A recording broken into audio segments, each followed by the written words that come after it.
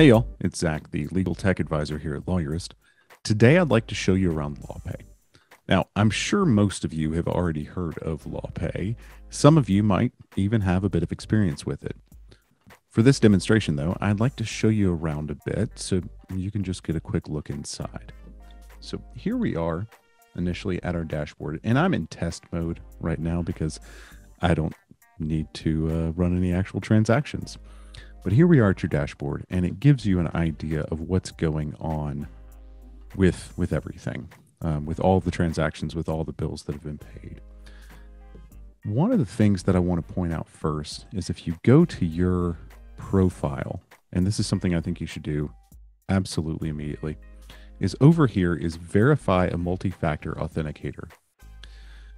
Now, the best way to do this is to use a multi-factor authenticator instead of just a SMS two-factor authentication. But either way you do it, this has client data.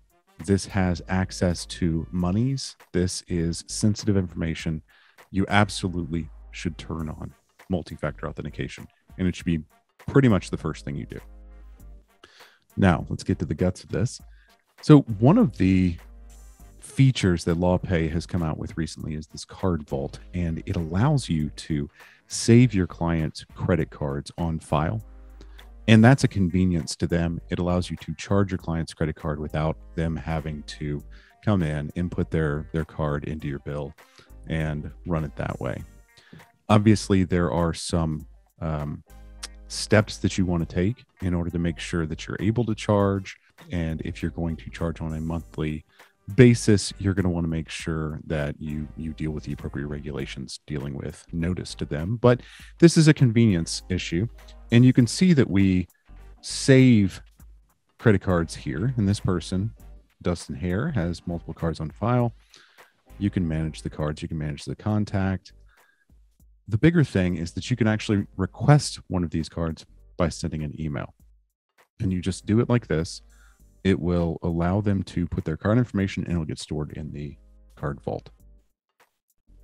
So next, what I want to show, and this is why LawPay can essentially be integrated with any platform, any accounting platform that you use, or any law practice management system that you use, is that in order to send a bill, you just send a link.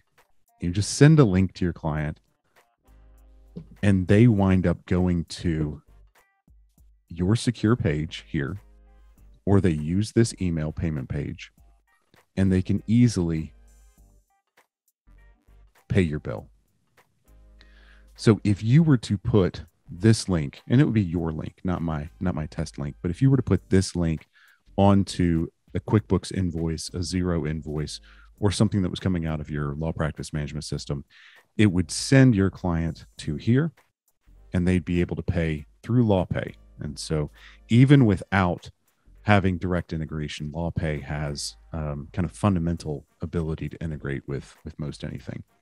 But they also, and I'd be remiss if I didn't tell you, they also have a developer area that will allow you to create webhooks and actually integrate directly with their system using your own APIs or using some of your own systems. So basically, many programs already integrate with LawPay directly, but if you don't integrate with LawPay directly, but there is an open API, you can usually make it do whatever you need it to do.